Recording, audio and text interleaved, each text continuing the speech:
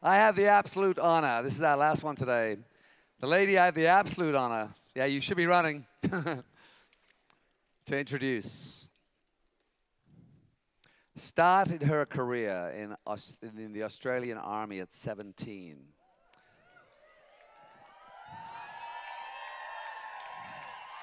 There's some love. There's some love. Woo!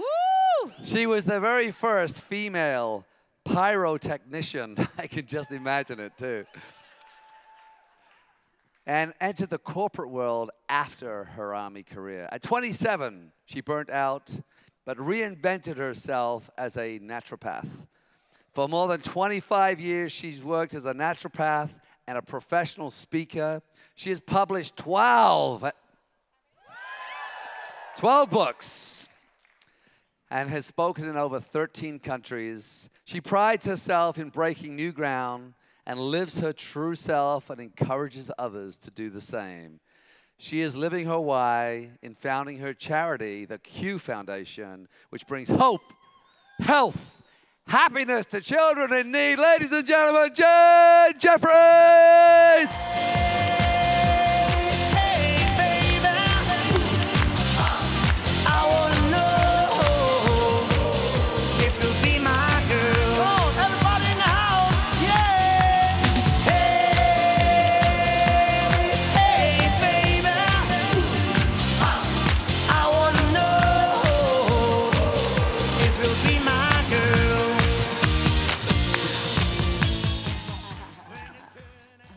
One day I'm going to take you guys up on being my girl, you know that.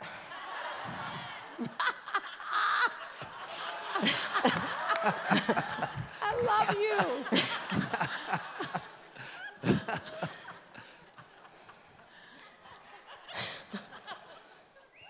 New York Times best-selling author, Dr. Steve Maraboli said, "There is nothing more beautiful than seeing a person being themselves." As a gay woman who came out in the 1970s, this quote really impacted me.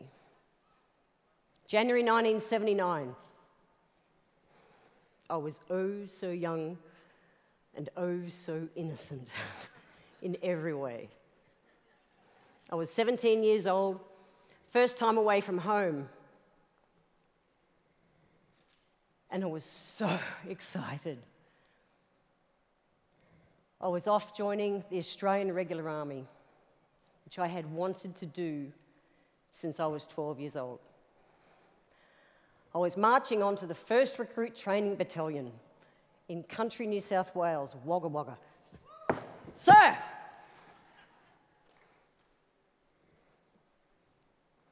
This was my first real posting.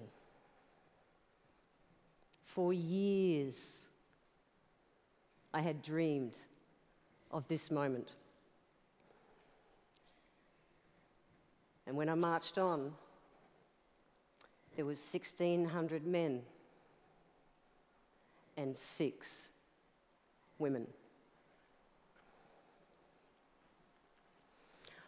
I knew how to do what I was told. I knew the skills of being a soldier, and I was a great soldier. What I didn't know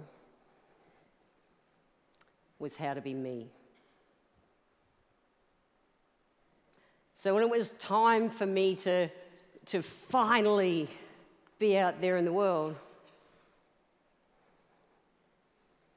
I was lost. I was lost because I knew that I loved women. And not 1 or 100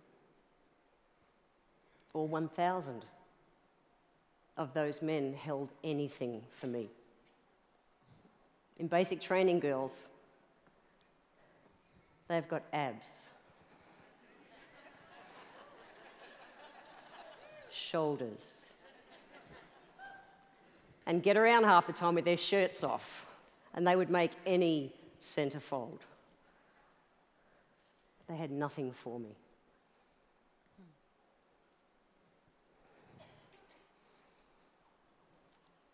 So I had no idea how to express myself. And what I did was, I took on the only thing I knew. The thing was, this only showed half of me, one aspect. And the way I dealt with that was to turn to alcohol.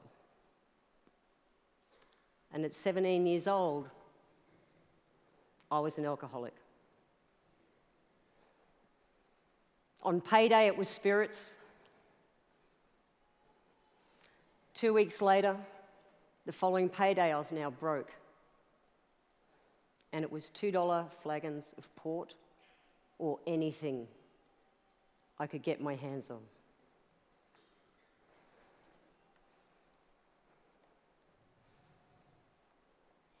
To cover up how I was feeling and being all I knew, I was as aggressive as any man on that base. I was so in your face and obnoxious, I terrified women. I know, seriously? I want to play with them and I'm terrifying them.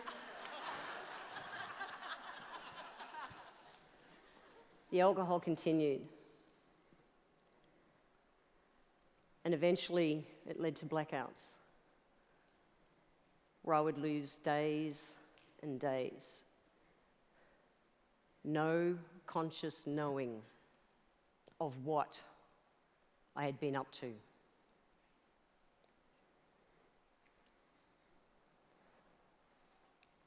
The time that I had to literally kind of bring myself to the world, I had no idea how to bring myself to the world. I was so lost.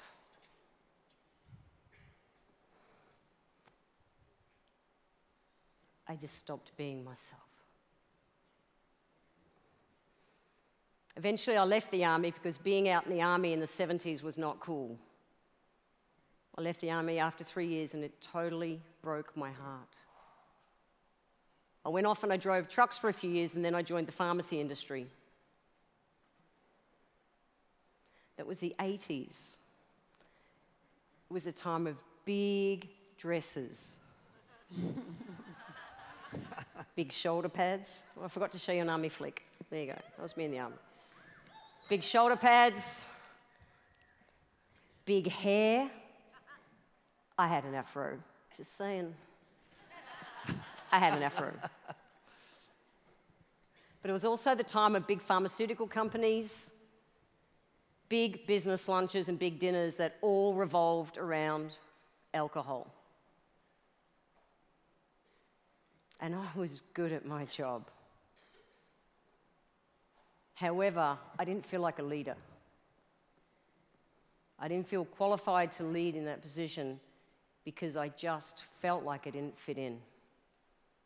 So I did a 180 and I put on another mask. This time, it was one of dresses. I honestly owned a dress just like that. I wore the high heel shoes, the afro, the whole bit. How well do you think I fit in? Did I? But I was questioning my leadership because I didn't fit in. The drinking continued through the pharmacy days until one day it hit a point. When I went to the local camera shop, where we used to do in those days was take photos to get developed. Yes, I'm that old. And I walked into the shop, and the shop assistant looked at me with a look of pure disgust. And she laid my photos out on the counter, saying, "Are these your photographs?"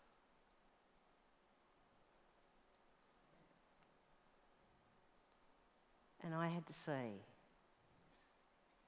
the hardest thing I've ever said in my life. And that was yes.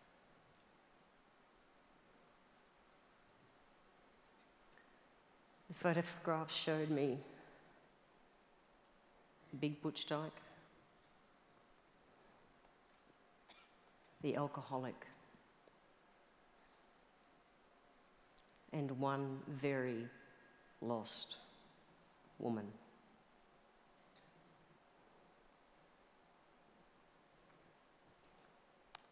When I saw those photos, I knew I had some serious shit to clean up in my life. Who's ever been in that spot? Thank you.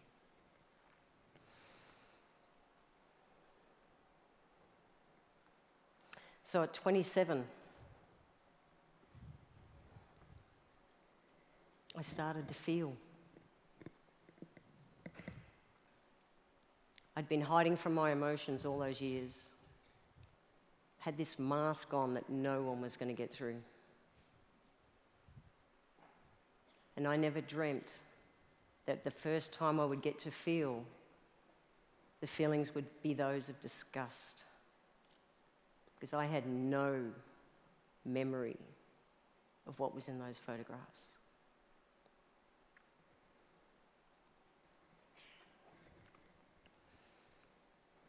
So at 27, I took off that mask. And I decided to be the real me. I got sober.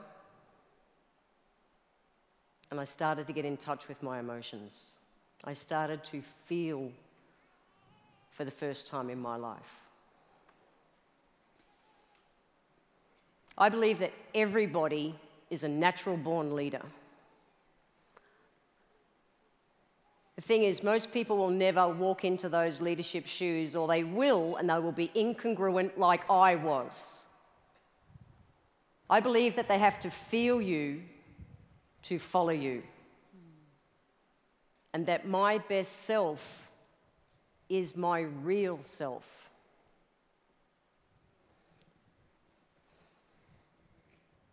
In 1989, I went to a personal development course. I was sent there with work, and we were all given the job, or the task of being someone for a weekend, 3-day course, where we had to be in character and dress up and kind of feel what it had been like to walk in that person's shoes for the weekend. And I was given Mother Teresa. I was sober by this stage. And I was terrified. Terrified. So the mask came out again. Went and bought a sheet, chucked some lines on the top, walked around all weekend going, "Oh, bless you, my son. Jimmy, sorry, mate, there's not enough of these in the world for you. I love you, but there's not."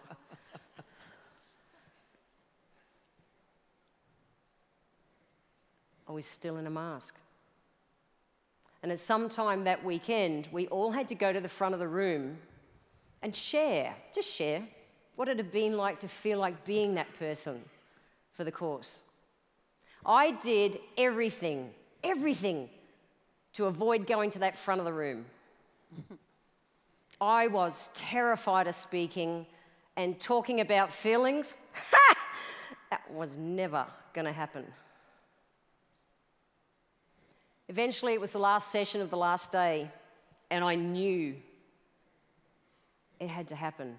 The trainer was cool, a bit David Woodish, in that he made me feel safe to just go to the front of the room, not have to say anything, but just to share how I felt. I went, okay, the little head chatter, I can do that, but nothing else. So I went to the front of the room.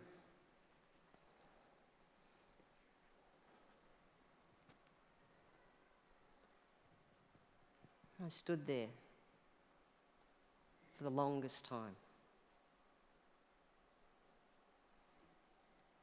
in silence,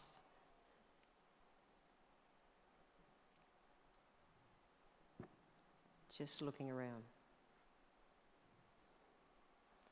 The noise in my head was huge. It's saying things like, "You don't have to do this. This is crap. How the hell does dressing up like Mother Teresa do anything to help you?"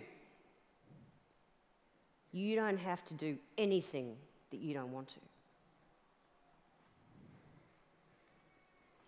And yet I stood there.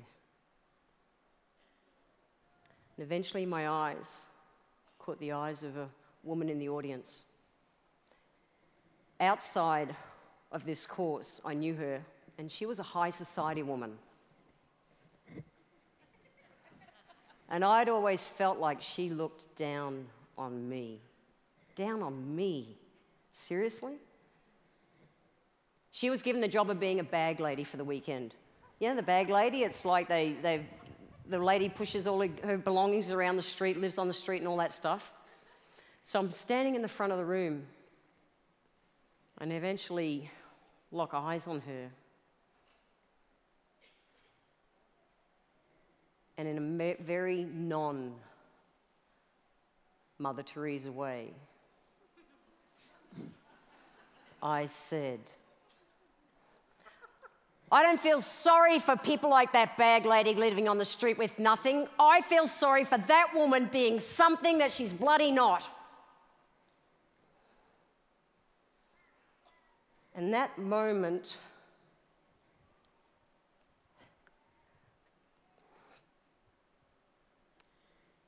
I realized that I was looking into a mirror.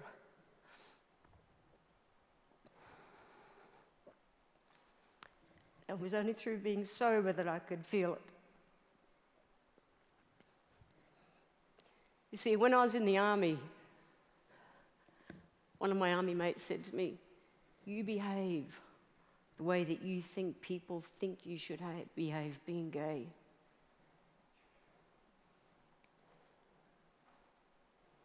And I realized at that moment, so many years later, I still was. So I'd gotten sober, and I was starting to feel, but I still wore the mask. John Maxwell says, a level 5 pinnacle leader, people follow you because of who you are and what you represent. The only way they can follow you and see what you represent is by feeling you. They need to know all of you, warts and all.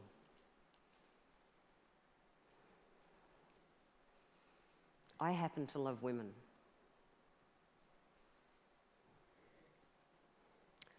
Whether it was a guy you wanted at some stage, some travel, some children, that job everyone said you shouldn't go and get, we've all had something that people didn't agree with in our lives. And you put on a mask. My mask was Big Butch Dyke. And I'm totally cool with that name, by the way. For me nowadays, it's a very affectionate term. For Sarah, she's having a heart attack right now. Because she's not a lesbian, she's just married to a woman, but that's another story. I was put on this earth to challenge you. I love you, lady. The thing is, guys, my mask was Big Butch Dyke. What's yours?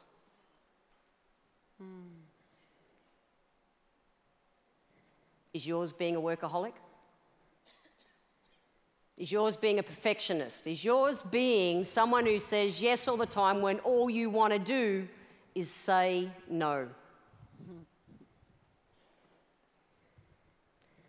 Today I can wear a dress like I did really recently.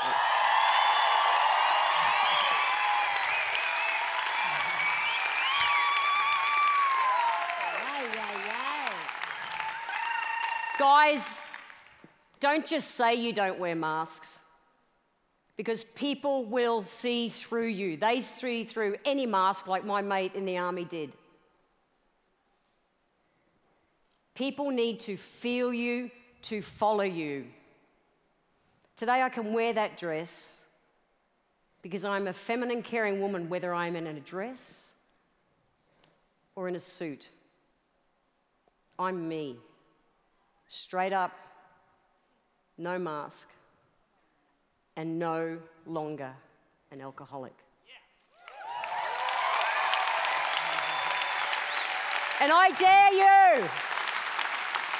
dare you all to let them feel you and to be real with your emotions so that you can truly lead. Because I can't tell you how damn cool that feels to be the real you. Thank you.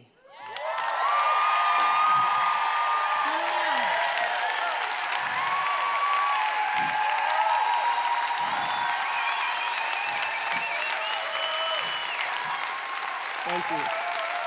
By the way, that was my oh shit moment.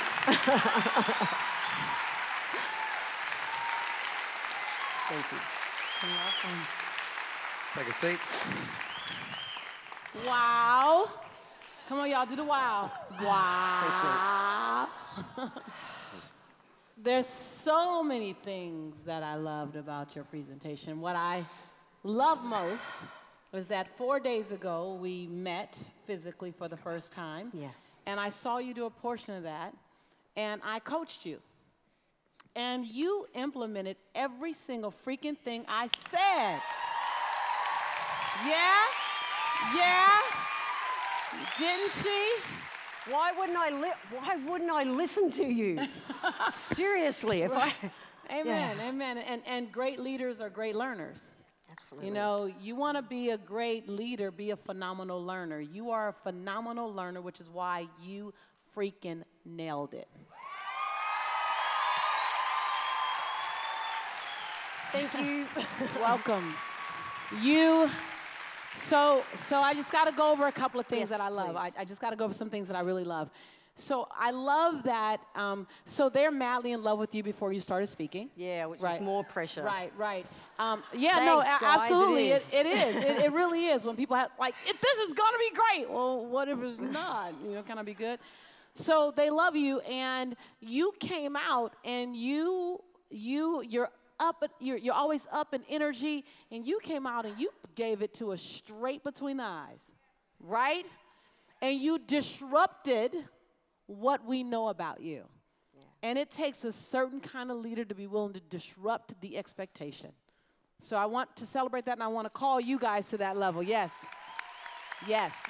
Thank you. Because it would have been really easy to stay inside the how we know you. Oh, God, yeah. I was terrified doing that, guys. Yeah, absolutely, because you are disrupting. So you were risky, and to David's point, that uncomfortable zone, I mean, you just started right there. Like, I'm not going to get to that point. I'm going to start right there.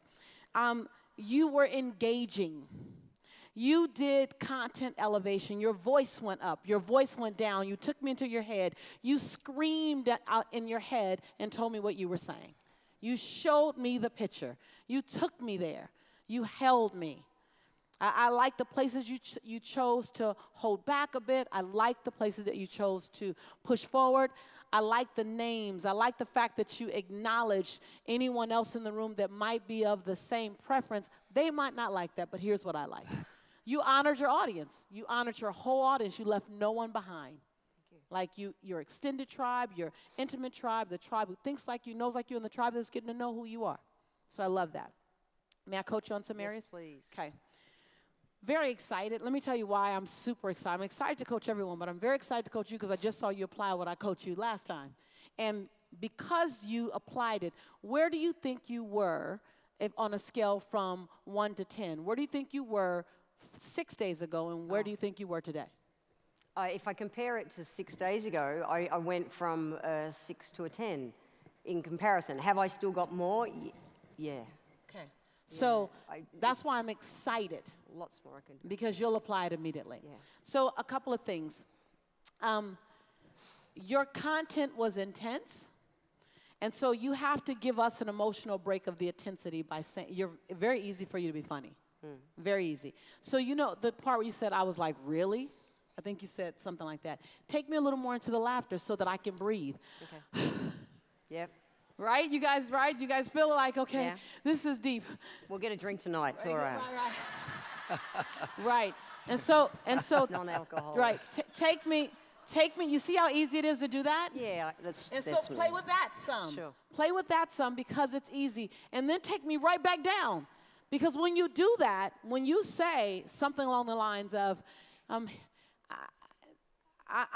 here I am in the Army. I love being in the Army. I've thought about it since I was 6 years old.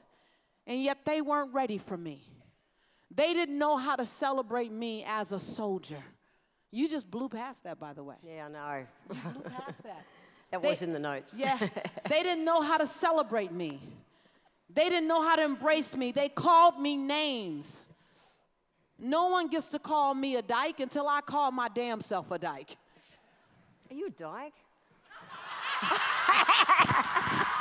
Maybe. Yeah, baby! Maybe not. I love you. Right. Sorry, I couldn't help myself. Sorry. Right. So.